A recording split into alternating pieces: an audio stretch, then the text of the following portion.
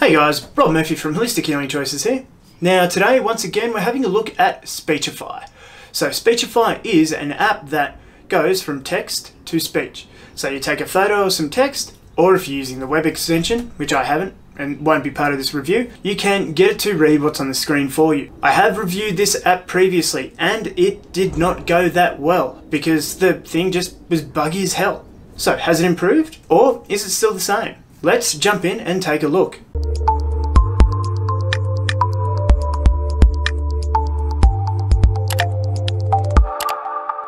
Okay, so before we get off the bat here with this, so Speechify normally offers a 3-day free trial. It must have known that I'd already used it, but even so, opening up the app, you're presented with this little screen here that says, activate your 3-day free trial. I hit that, instantly $200 out of my account. So we're not off to a great start, Speechify and I. So let's see what it holds for me. Okay, so it is back to the usual sort of thing. So you can see I haven't even listened to 1,500 words on it yet, but I have used a few little bits and pieces here. Now you do have, like, this guy. Hi, I'm Cliff Weitzman. I'm dyslexic. Reading a sentence takes me the same amount of energy and brain power as most people take when solving a 4D. So you can see that, you know, reading it with Cliff's voice here. So here we can choose our voices, and we have heaps. And they're in all different languages, as you can see here as well.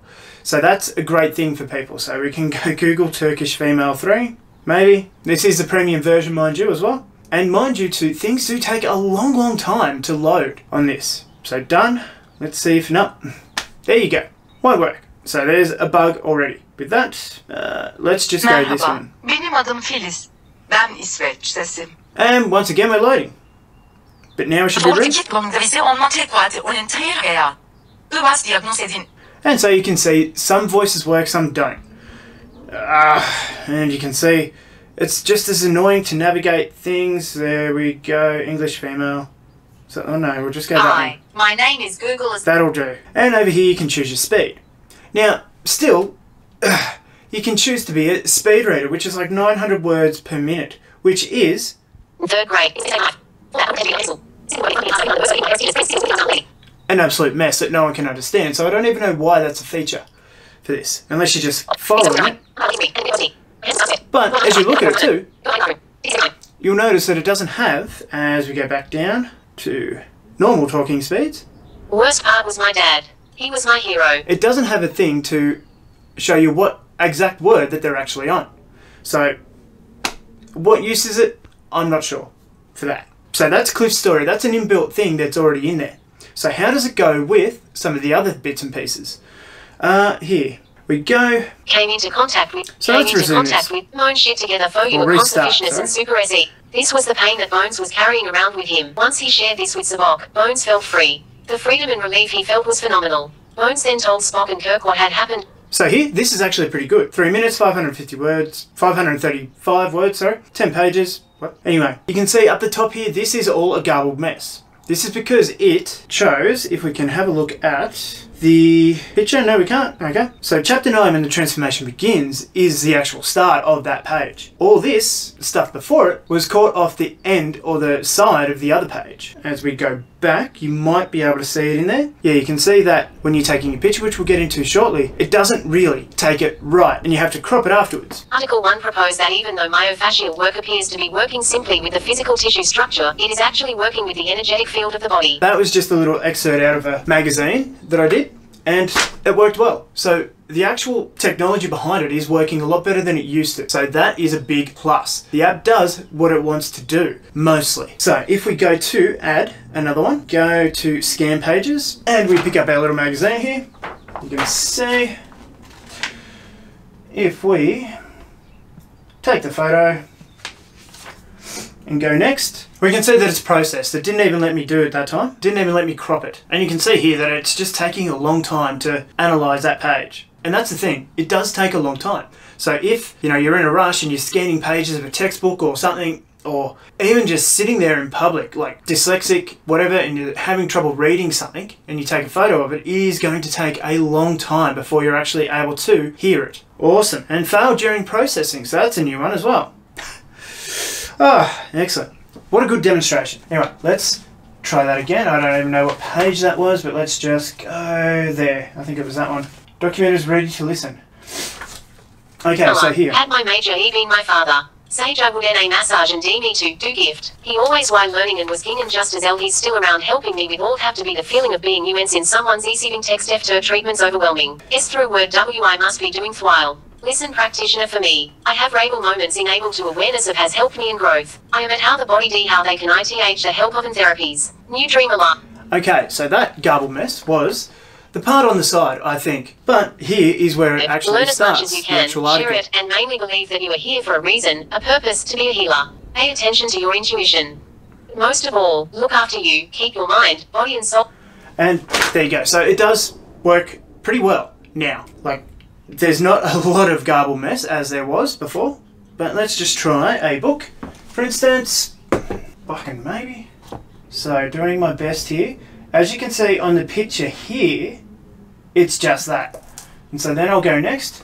But then, as you can see on this bit, we have a whole bunch of side text, like from the other page that I tried to cut out. So if we go to that, looking at our cropping, and this is just an unnecessary step. If you take the picture properly, it should have worked the first time. Done. And now we just wait for our file to process. So while we wait for that to process, let's have a look at. So you can see I've got my thing on there, premium words. I've got so many words left before I probably have to pay them again. My premium subscription, renew, no, no. Frequently asked questions, troubleshoot your problems, and what's new. So you can go through, or you could, where was that? Oh, you can sort your library too by alphabetical order and all that sort of stuff, which is good. There we go, right versus wrong, that's up. There was, this release, yeah, this one's a bit better than it was. And then you can ask them anything there as well. So they are willing to help. It seems like they're really trying to improve their product, get it to a usable standard for people. But we'll just have a look at this one. VS wrong, you may recall I first mentioned the docudrama, What the Bleak, down the rabbit hole in the possibility vs necessity section at the end of chapter 3. In this outstanding film, the concepts of quantum mechanics, perception and reality are discussed.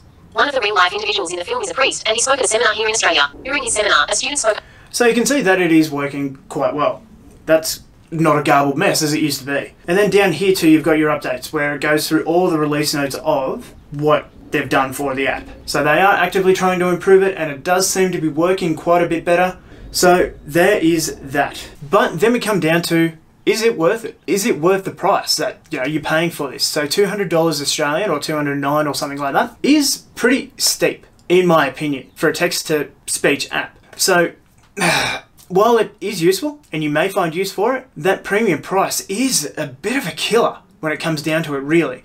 So take with it what you will. How much are you going to use it?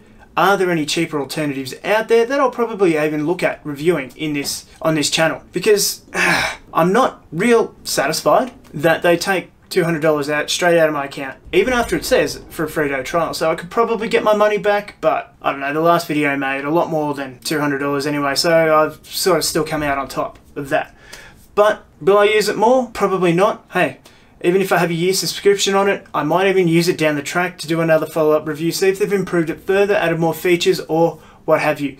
Made that processing time a lot quicker, because it is still a long time that you're sitting there waiting for it. It's okay, I suppose, if you take a couple of pictures for those pages, get yourself organised, ready for work or the bus or whatever you're doing for your commute, and then use them. But if you're sitting in a classroom, dyslexic or having an issue reading or whatever the case may be, or you've got eyesight problems, and you take those pictures and you're waiting for that, and then you have to go crop them all and all that sort of thing as well, it's going to take an alarming amount of time. And by the time it all loads and gets through and whatever else, you're probably out of that class, out of that situation where you probably need it. So there is that as well. But as it goes at the moment, it is doing the job. It does quite well.